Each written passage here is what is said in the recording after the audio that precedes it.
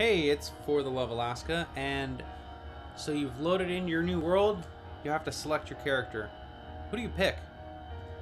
I recommend going through and actually trying each one of these characters, and if you've purchased the DLC characters, just to see who you like and whose playstyle you enjoy. I main as Wart. I really enjoy Wart. I just fell in love with this character after watching others play on YouTube and on Twitch, and it became the character for me, and I have played everybody at least once. I've gone back every time there's a rework. I recently played as Weber for a couple of days. Weber was a lot of fun and definitely a different playstyle, but you play each character differently into their strengths or their weaknesses. So I'm going to just go through and talk a little bit about each one of the players. Again, this is my opinion, and yours is going to be different, but that's fine. That's what makes this game great. They didn't give us one character for everybody to play. They gave us quite a few, so you get to go through and pick the one that you want. So Wilson. Wilson is your basic starting character. He enters with nothing. He grows a magnificent beard, and he's kind of an all-around easy, basic character. It's not bad, but it's also not super good. If you're just starting the game, start as Wilson. He's a great way to go in and explore the game, and you're not necessarily having to deal with something unique like some of the other characters have to deal with, and I'll get into those a little bit later. Willow, she's the fire starter. She actually comes in with two items, her lighter and her teddy bear. Bernie is great. He is a very protective bear for nightmare monsters, and her lighter is a immediate life source, and I mean, she can set the world on fire. Neither of those items really called to me, and they weren't ones that I wanted to play, but I know a couple of Willow mains. They are great players. If you see a Willow come into your world, don't immediately kick them out. Don't think that they're just going to start everything on fire. There are people that enjoy playing every character. No one understands that. You've got Wolfgang, the strongman. He grows mighty on a full belly. This is a great character. You do have a large hunger, you do have great strength, and you have great sanity. You are constantly feeding him as you're working. He is afraid of monsters and the dark. But if you have a never-ending supply of food, Wolfgang can be somebody that can kind of go through and be very strong and have that power.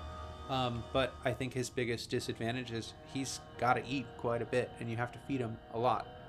Most of the other characters aren't going to have the same hunger that he has. You've got Wendy.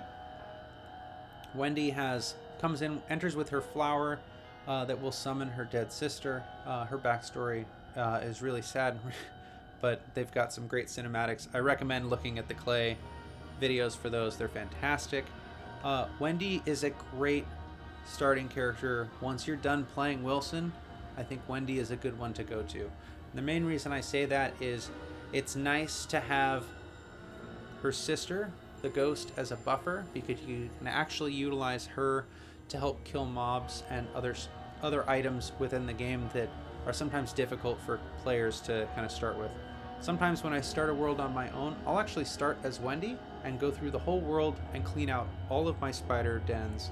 I'll clean out all of my killer bees' nests, just so that they're cleaned out and done, and I don't have to worry about them. Sometimes I'll even kill the pig huts that are randomly spread about in my dark forest, just because once they're done and gone, I don't have to worry about them.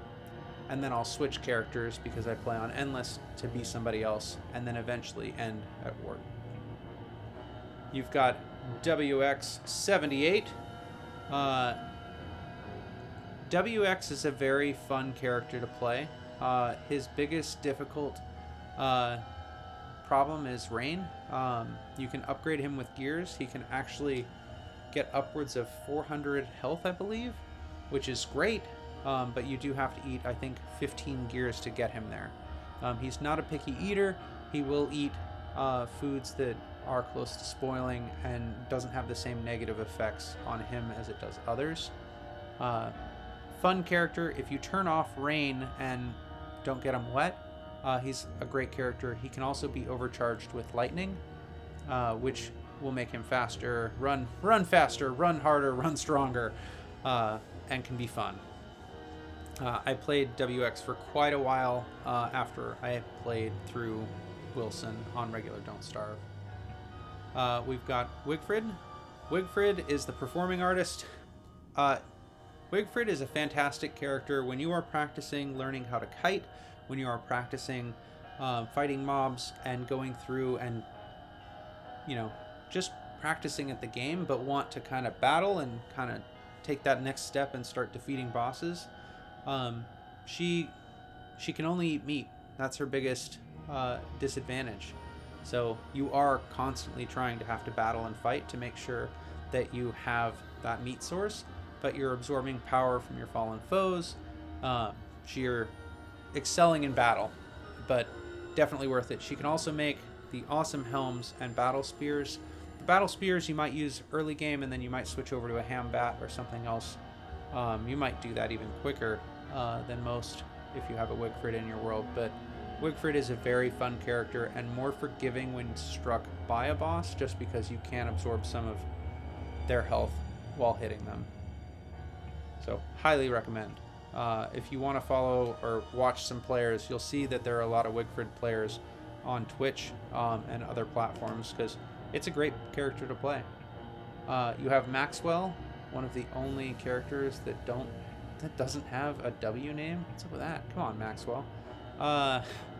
Spoiler alert, if you haven't played Don't Starve, Maxwell's the final boss. So go through. Oh, hey, that M upside down is a W. Oh, clever. Maxwell's the puppet master. He can actually summon shadows of himself to help you mine, to help you cut down trees, and to help you dig. He is definitely a good character if you want to kind of get tasks done without having to feed, but you're still feeding his monster or his shadow monsters with some shadow fuel, which I feel is a lot more costly than feeding merms, seeds, or pigs food. You have Wes, the best character in the game. Yeah, we're just gonna move along from there. We have Woody. Woody starts with his axe. The best thing about Woody is he can chop down trees faster. The disadvantages for Woody is he suffers from the curse of the werebeaver.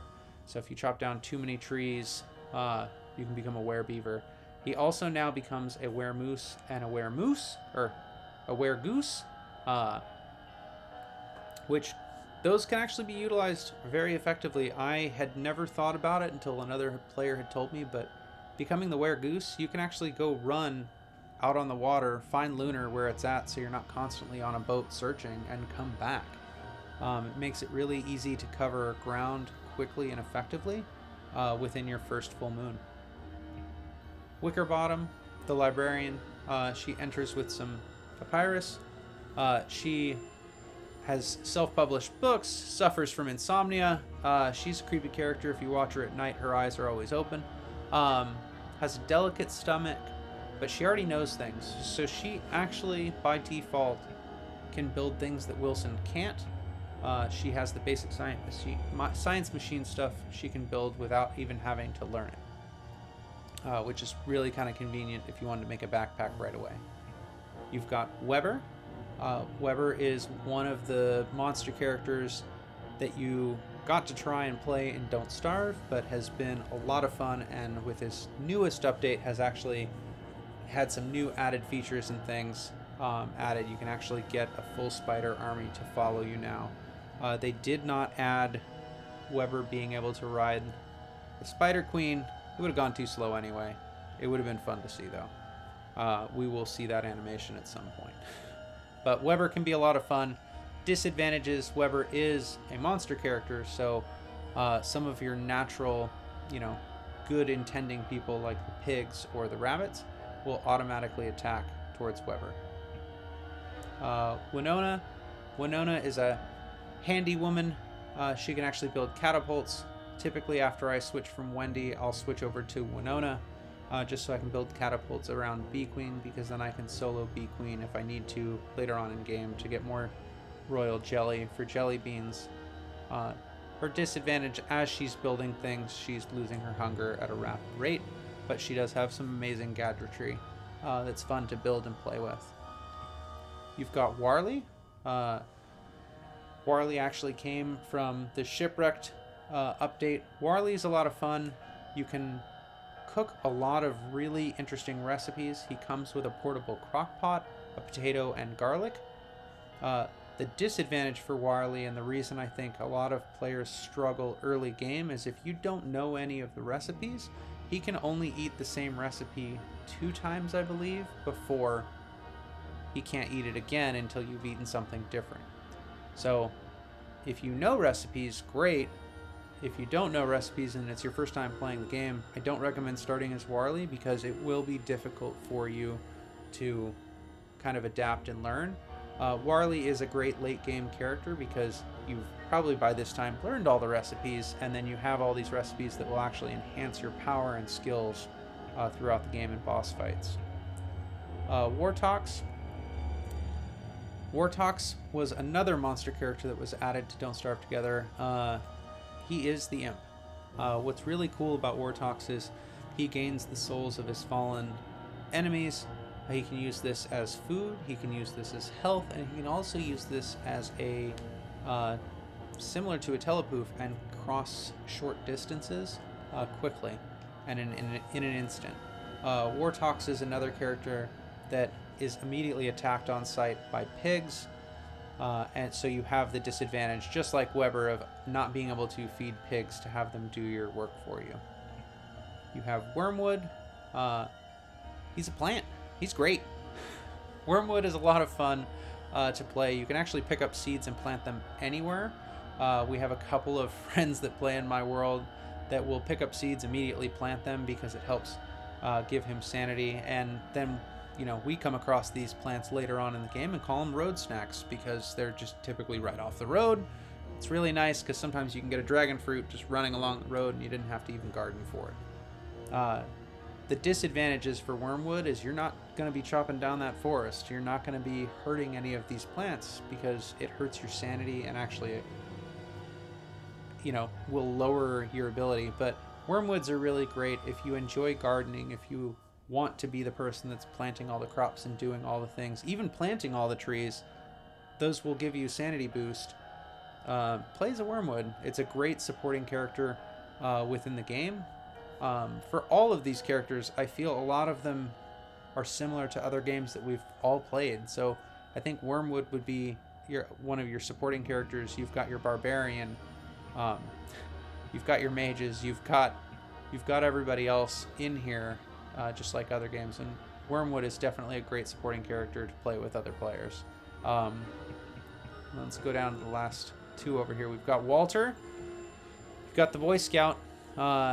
He has his trusted dog with him, which is really cute. Has a 4-legged friend. Allergic to bees. Has no interest in fashion. He is a great character. He is the only range attacker other than Wendy with her sister that does it effectively. He actually has a slingshot. You can make pellets for him. All of the pellets can do different things. He can tell campfire stories at the night to help raise people's sanity, which are a lot of fun. I definitely recommend experiencing Walter. The first time I played Walter, I think I was hit by a bee and died within a day. I did not do too well. But, again, I've gotten better with him as I've played. Just wasn't the character style that I enjoyed and liked. We have Wart, our swamp dweller. Wart is a lot of fun, is at home in the swamp, has a big time, chance to build a Merm King.